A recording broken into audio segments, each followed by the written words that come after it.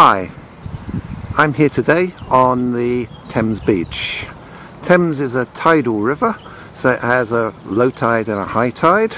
As you can see, it's about 2 hours after low tide, so it's just beginning to come in again. Would actually be out a lot further at low tide. And the Thames has lots of beaches. It has sandy beaches, it has muddy beaches, and it has stony beaches. London's in a sedimentary basin, like most of the south of England, so all the rocks are sedimentary. And one of the sedimentary rocks is, of course, Flint. So you can actually get Flint from the beach of the Thames, and that's what I've come down to look for. Amongst these stones you will find small and medium size flint nodules. So I'm going for a wander in search of flint, and we can get a lot of these. These are flint pebbles. A lot of the pebbles around here are actually made of flint, and unfortunately it's generally a really poor quality flint in the pebbles. Sometimes you get some nice flint, but mostly it's pretty dreadful. You see, this beach is stony, but it's also got quite a lot of mud on it. Hence the fact you got the marina here, so all the boats can rest on the mud when the tide goes really far out. Used to be a lot more muddy. The mud would have come right up that line there, but since they started running the river boats or the river bus service, all the mud's being pushed out the Thames. This is because they got boats that were designed for Norwegian fjords that push downwards instead of sidewards with the engines, and you don't get many waves, but they were designed for super deep Norwegian fjords, not a shallow river, so they're pushing all the mud away from the Thames, which is killing all the wildlife and making it impossible for marinas. Once upon a time the boats would have gone all the way up to here, but they can't now because the mud's been taken away and it's all stone. You can see you find lots of stuff on the Thames. Thames is just completely full of pottery. I know nothing about pottery, but if you are a pottery collector, there's just loads of it. The other thing you find is glass. Glass in abundance, animal bones, but London's been around for hey, look at that, a dead mobile phone. London's been around for thousands of years, so there's the rubbish of the Romans, the Vikings, the Normans, Renaissance, and look at that, a brown flint nodule again, far too small, but lots and lots of these pebbles are flint, but nothing sizable at the moment. We look down there, you can see some big pebbles, and they will be flint pebbles. Here's one that's broken. That classic orangey red outside, that indicator it's flint. Anything that goes that colour is flint. There, you can see it in the light. And this one's been chipped, so you can see it's flint inside. Again, nothing on the large side. I'm going to move up the beach a bit. One of the problems with being in a sedimentary basin is there's not a good supply of hammerstones or abrasion stones. Everything tends to be quite soft and not good at abrading.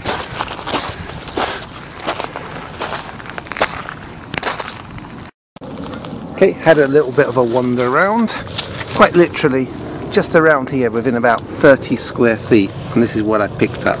You can get some small nodules. The Thames flint is beautifully black flint. It's actually much blacker than like Norfolk or Suffolk flint. But I found nothing particularly huge today. You can get medium-sized nodules. They're rare, but generally if you walk around for a couple of hours you will get a medium-sized nodule. But this is what you can pick up in 5 minutes. This one's quite large. Nice black flint. And you'll get, this is not a bad find.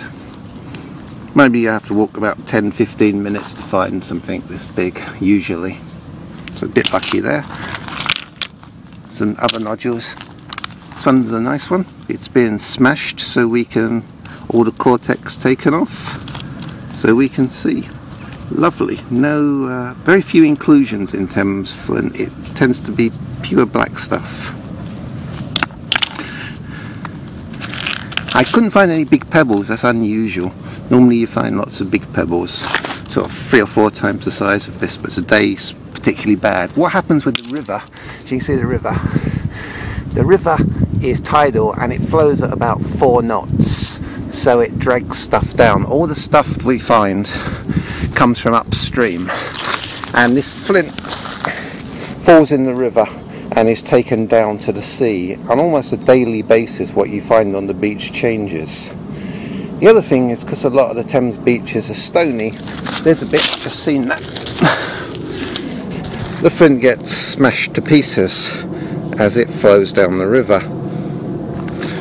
And I haven't found anything that good today. So we can see, look at all of that taken off. There's a bulb of percussion there, and there's another flake off there, flake off there, flake off there, big flake here. This obviously doesn't look remotely like a flint tool.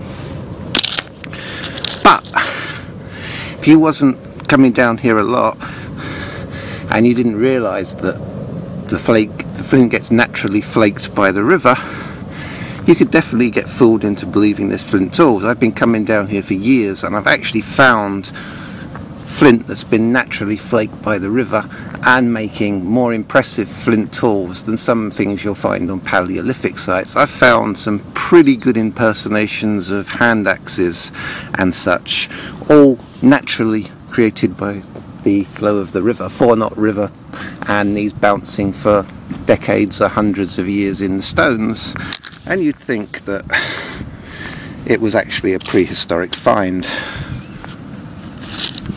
So what are we going to take? I'm going to take this lump for sure. That lump, I don't know, I could get an arrowhead out of that, and a bit weird in shape. Oh, look for a hammerstone. That's the problem, sedimentary basin, hammerstone. Best stones around here are flint, so they'll all break on it. So what I'm going to do is just go leave that there for a minute. Oh, big nodule there. And I'm going to look up there. And this is part of the Thames flood defences. They put all of these large boulders up against the wall. I'm guessing it's to protect the seawall from the constant wear of the tide. As I said, Thames is a sedimentary basin. Look down there and we got all of that chalk, all of these chalk pebbles and everything. But all of this rock here is either igneous or metamorphic. I don't know where it's come from.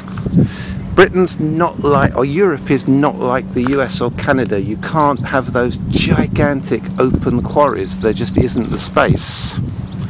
In fact, quarrying igneous rock in Britain, I believe, is quite difficult because it's protected.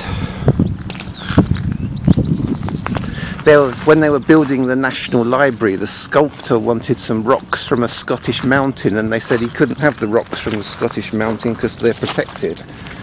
Here's another lump of flint. Good black flint. Look at that. Look at that flake off there. Like someone's taken a perfect flake for an arrowhead. But it was the river.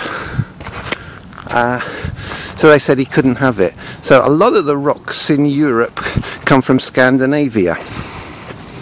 And it's another good place to look because you get the flint caught up in the rocks, and you get the flakes of the flint where it's smashed against the rocks. So it comes from Scandinavia, and what they do is they go to a Norwegian fjord and they blast the cliff at the Norwegian fjord. It all falls into the river, and they just bring a load of barges, dredge it out the river straight onto the barges. So this might be from Norway, I don't know. But as we can see, unfortunately it's dry, so it's difficult to see what the rock is. But I've been along before when it's wet, so I've got a pretty good idea. and the majority of it is basalt. Unfortunately it's not nappable basalt, but the second most is down there. We've got a good bit of red showing, so we can see that's not basalt, and a lot of this rock is green and it's layered, so it tends to be about 50% basalt, about 30% slate and about 20% phyllite, but you get other rocks in there as well.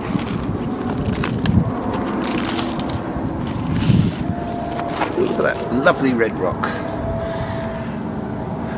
And I found big lumps of milky quartz. I mean huge, as big as these boulders. I found diorite, I found granite. So there's a good mix of rocks in there. You also get a few minerals. I found a bit of calcite in there. But so far, no obsidian. What a bummer.